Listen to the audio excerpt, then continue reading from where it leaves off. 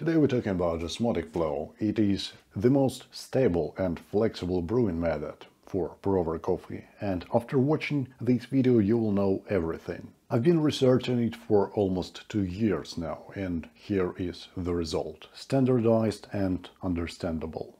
It works with any coffee, but I mostly use light roast, and I've even brewed coffee from the World Championship using it, so it is reliable.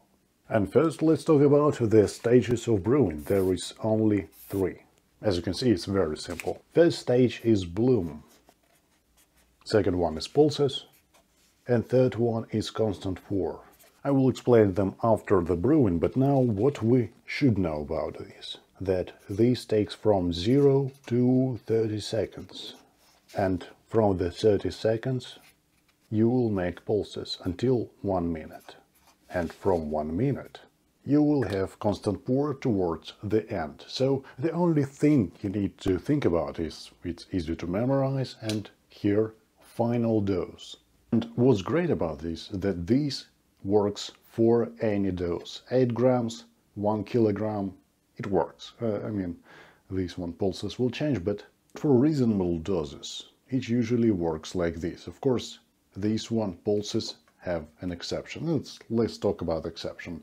Sometimes you need to pour to 130, and that's it. That's the exception. When we do this, when we have doses 30 grams and higher, because they need more water, and you will understand it. Still, you can use 1 minute for all of the doses that you brew. So there is no need to memorize the seconds, the grams, nothing of this, only final dose. This simplifies brewing a lot.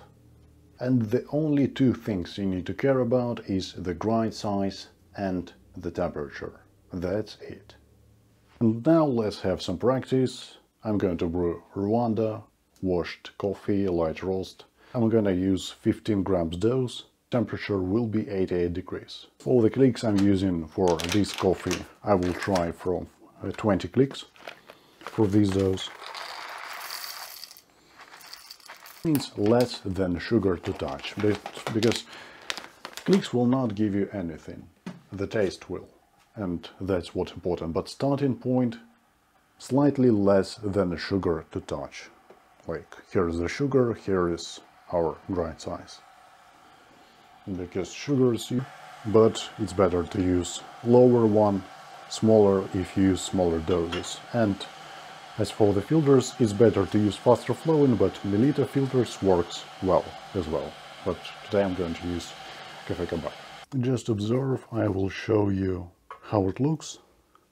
Pay attention to my flow rate and how aggressively I pour. That's what's important. How aggressively I do the bloom, meaning how hard I'm drawing a spiral, and how much water I've used. I haven't watched the scale at all, because it doesn't matter.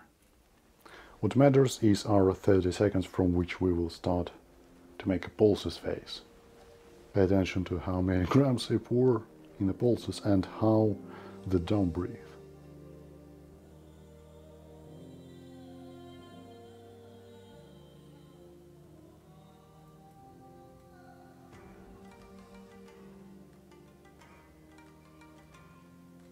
The grind size is nice.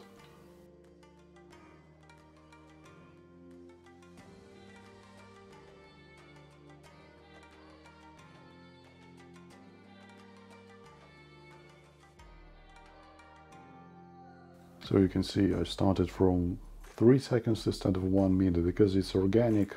You just see, you can do one pour on 59 seconds and do a constant pour from 7 seconds, like stuff like this.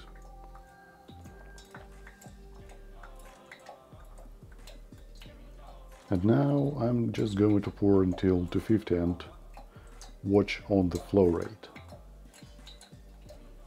Yes, there is nothing to watch on currently. The pouring is down to the center. If I'm going to pour in other parts, the taste will be ruined with some cigarette butt notes, usually.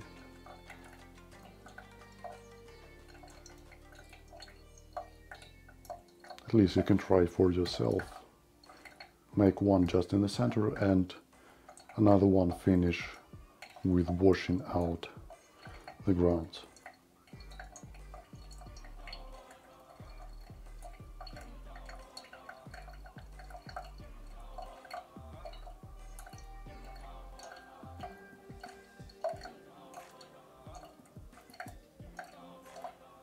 As you can see, it requires some patience, but it will give you some time for meditation, and it's great. No stalling, so after I finished the pouring, it's like not that much time. Not the fastest recipe, but you know, it's stable. And now explaining the stages. First of all, stage 1, bloom. We just prepare the coffee to work. Like one unit. The main goal is to wet all the particles of the coffee, but not too much water. And how I usually make the bloom. I will end there and go to the center to overlap the ground coffee with the wave of water. Usually it takes 1 to 2, 1 to 3, maybe 1 to 4 ratio sometimes, but it's better to stick to this 1 to 2, 1 to 3, not 1 to 4. 1 to 4 meaning that you've used too much water because you have coarse grind size. You need to go smaller next time because it probably will be watery. After the bloom we have, first of all, wet coffee, which is already concentrated liquid inside here, and we're ready to extract. To make the proper extraction we have pulses. We do need for 30 seconds, and it's, as you've seen, it's like 20 grams of water for 15 gram dose, like something like this. You will not be able to pour a lot of water in this stage. First of all, you think about the dome. It's breathing. In the lowest point it will be like sagged a little bit, and then it will float again. And you specifically pay attention to this dot of the foam.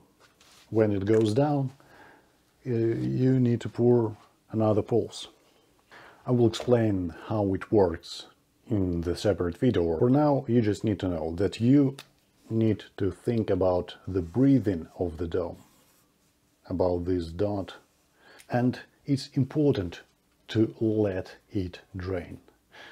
And also important in this stage is not to pour aggressively, because my flow rate is like 4 grams per second, 6 grams per second. So it's like very gentle pours, and all the pours is better to have like 2-5 centimeters over the coffee, not higher, in order to have less agitation and in order to have a proper dome to work with, so it will not be ruined. And then from 1 minute or something like this, you do a constant pour to the final dose, and it's simple. Probably the most important part in a constant pour is to keep the flow rate very slow. In my case, it's usually 2 grams per second.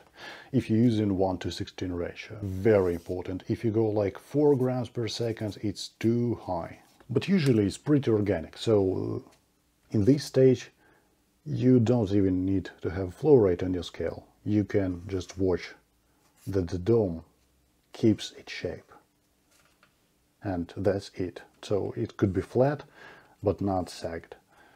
And not overflowing. That's why we have such a slow and constant flow rate. I hope we're done with this. It was very easy. Let me know in the comments if you have questions, but let's go to the adjustments of the taste. And we have grind size and water temperature. And of course ratio.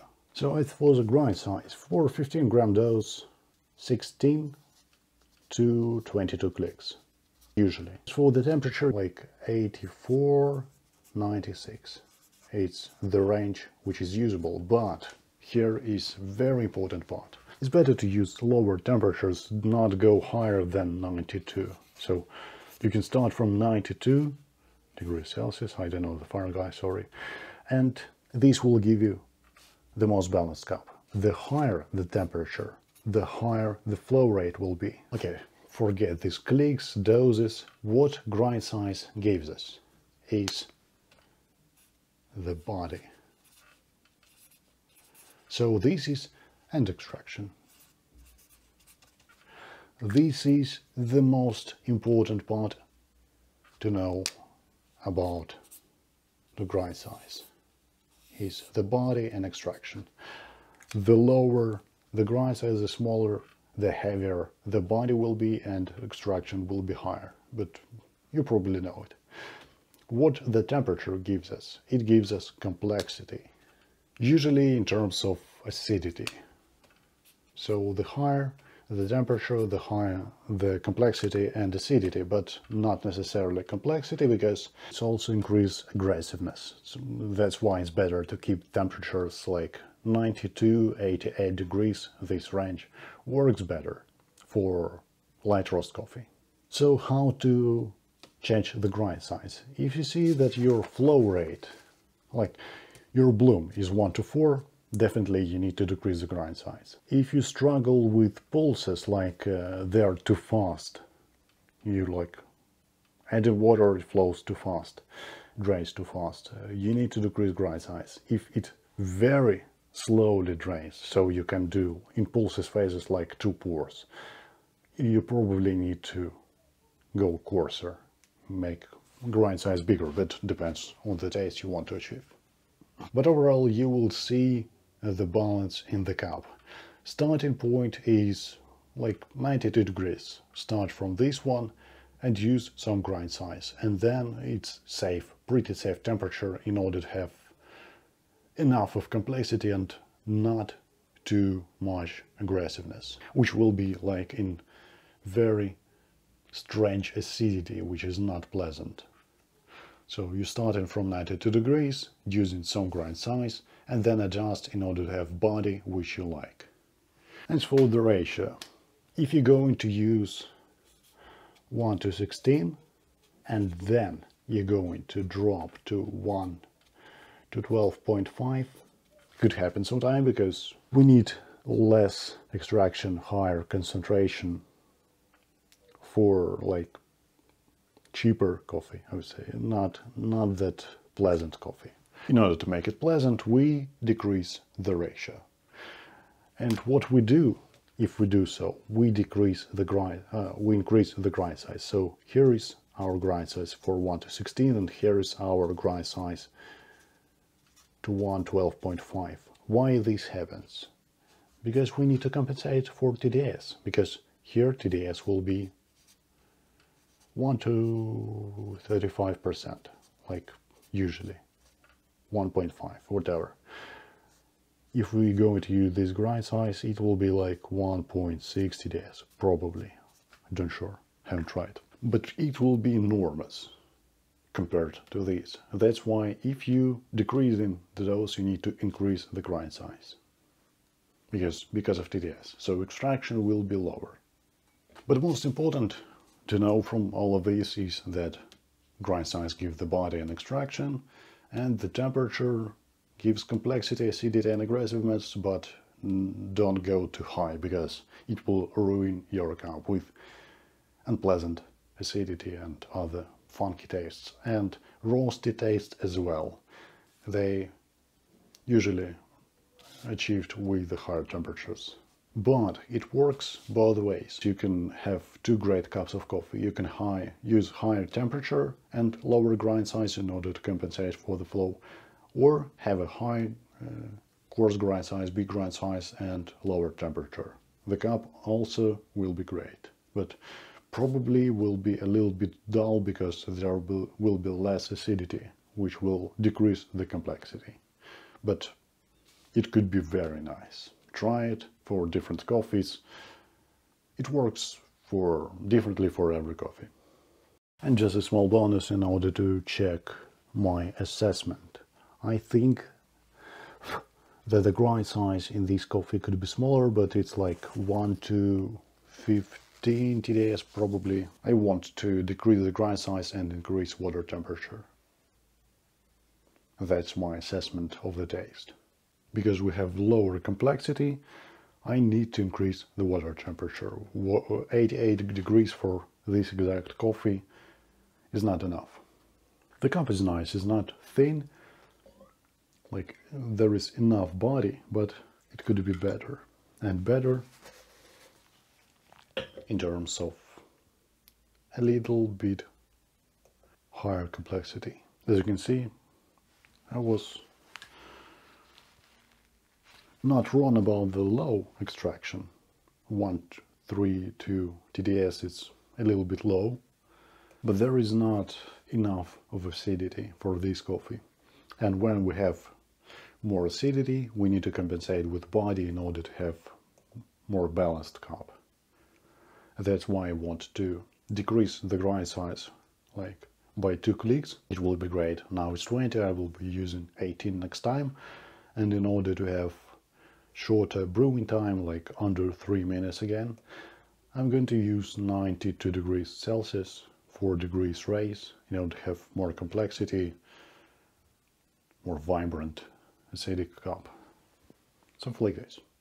So now you see how it works. As you can see, it's a very useful tool because now I can see how many clicks I should decrease, where to go, because my assessment was 1 to 15, 1.15 TDS, and it's 1.3, which is, difference is huge. Of course, this can be done without any tools, but it makes the process faster. Here is the TDS with 92 degrees and 18 clicks.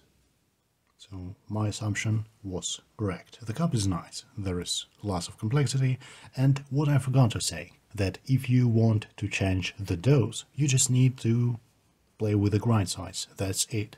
If you want to increase the dose from 15 grams to 30, you just increase by 2 clicks probably, and it will be fine.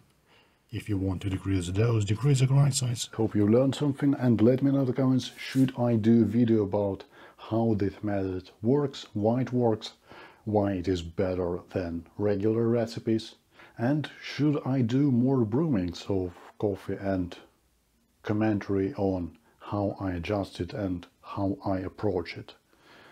That's it for today. See ya.